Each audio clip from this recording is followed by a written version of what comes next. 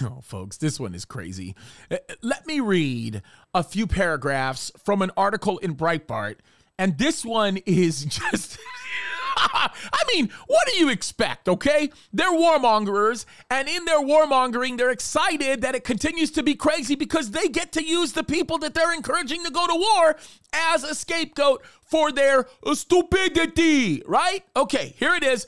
This is an article that is in Breitbart, and the title of the article is White House Blames Vladimir Putin for Weaponizing Food. Let me read the first few paragraphs. It is ridiculous. Here it is. The White House blamed food shortages across the country on Russian President Vladimir Putin on Tuesday, accusing him of weaponizing food.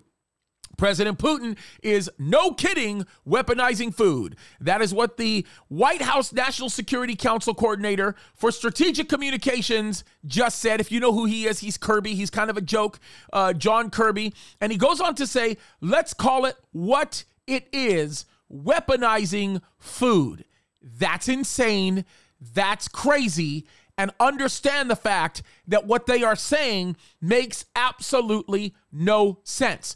The article continues to say Kirby appeared at the White House daily briefing to discuss the president's foreign policy agenda, which is blank, what's going on, including his efforts to get grain out of Ukraine and into global markets.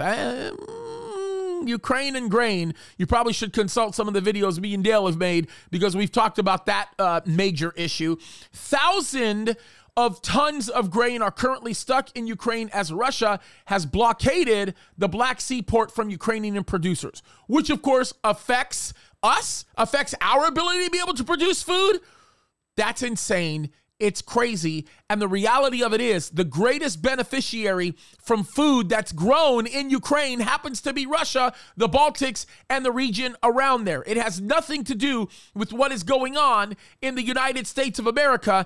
And this issue of them continuing to blame Russia for all of these things is simply them looking for a scapegoat because they created the scapegoat. They have a deep state presence in Ukraine. They have been using the current president as a puppet from the beginning of time, right? President after president after president for many, many, many years, and they are using Ukraine to accomplish their purposes as they have forced Russia's hand to move. I am not a Russian apologist. I will never be a Russian apologist, but I'm a Bible apologist, and I understand what the Bible says concerning these things, and none of this should surprise us. Not one lick of this. They are using it as a scapegoat so that they can continue to destroy the economy, kind of like a micro version of the black horse in the book of Revelation. Actually, kind of like a micro version of the white horse, the red horse, the black horse, and unfortunately the pale horse, which means death.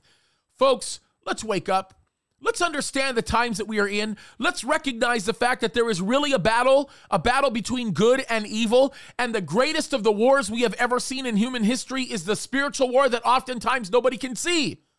It's time to engage and understand what's going on. Keep your eyes open. Keep looking up, folks. Jesus is coming soon. God bless you.